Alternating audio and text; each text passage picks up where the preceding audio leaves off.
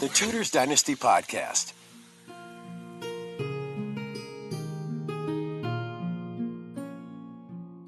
Welcome to our new series based off the memoirs of the court of Queen Elizabeth. On the 7th of September, 1533, at the Royal Palace of Greenwich in Kent, was born, under circumstances as peculiar as her afterlife proved eventful and illustrious, Elizabeth, daughter of King Henry VIII and his queen, Anne Boleyn. Delays and difficulties equally grievous to the impetuous temper of the man and the despotic habits of the prince had for years obstructed Henry in the execution of his favorite project of repudiating, on the plea of their too near alliance, a wife who had ceased to find favor in his sight, and substituting on her throne the useful beauty who had captivated his imagination.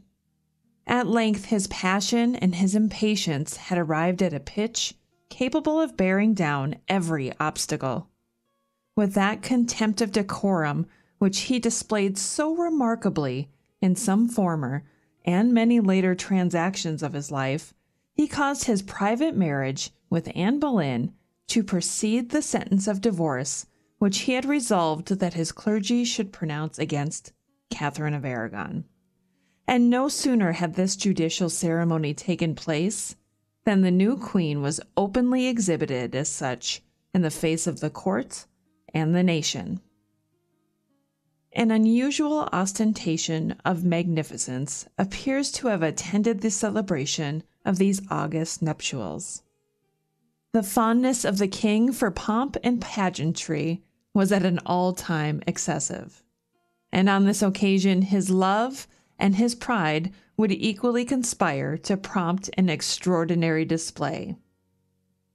Anne, too, a vain, ambitious, and light-minded woman, was probably greedy of this kind of homage from her princely lover, and the very consciousness of the dubious, inauspicious, or disgraceful circumstances attending their union might secretly augment the anxiety of the royal pair to dazzle and impose by the magnificence of their public appearance.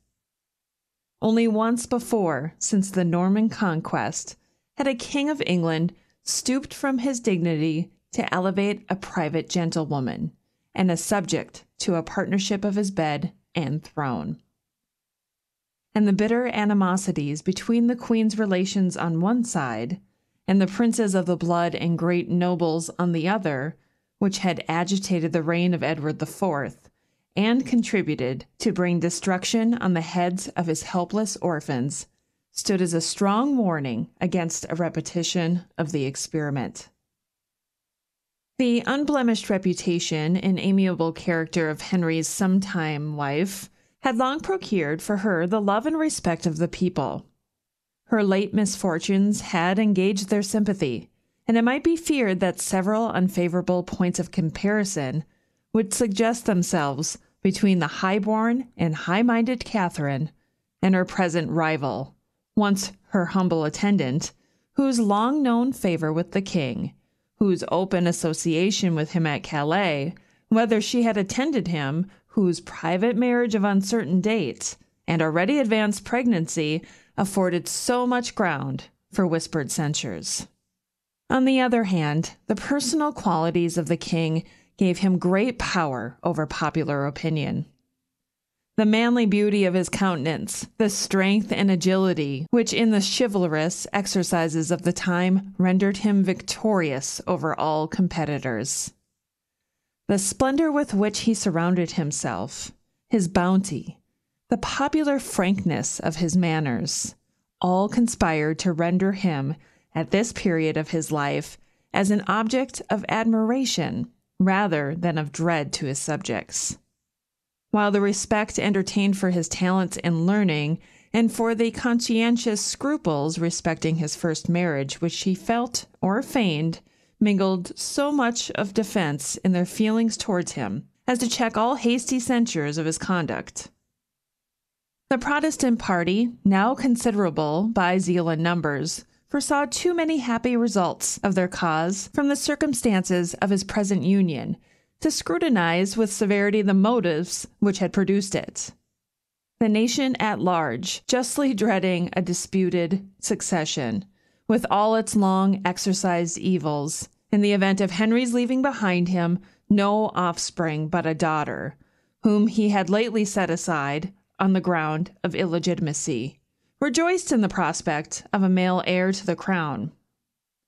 The populace of London, captivated as usual by the splendors of a coronation, were also delighted with the youth, beauty, and affability of the new queen.